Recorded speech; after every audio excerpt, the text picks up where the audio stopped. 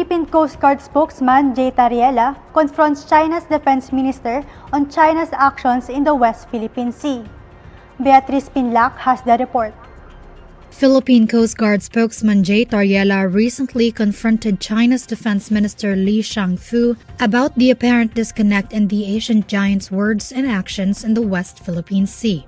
At the Shangri-La Dialogue in Singapore from June 2 to 4, Tarriela pointed out, quote, "While China is talking about dialogue, China's actions show confrontation."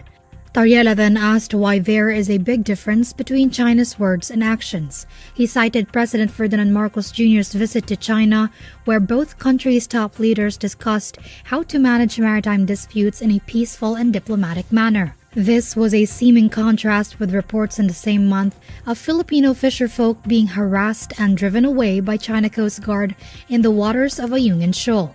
A month later, Tarriela noted that a China Coast Guard ship had reportedly directed a military-grade laser at one of the PCG vessels. In a television interview, Tarriela was asked about Li's response to his question. He said it was unfortunate that it's either Li evaded the question or merely chose not to respond. Tarriela said the security summit was the right opportunity to start such a discussion since it was held in a room full of defense ministers from across the region. He said most countries in the region may want to ask China the same question because there's always a disconnect with what they're saying, what they're promising, and what they're doing in the West Philippine Sea. This is Beatriz Pinlac reporting for INQUIRER.net.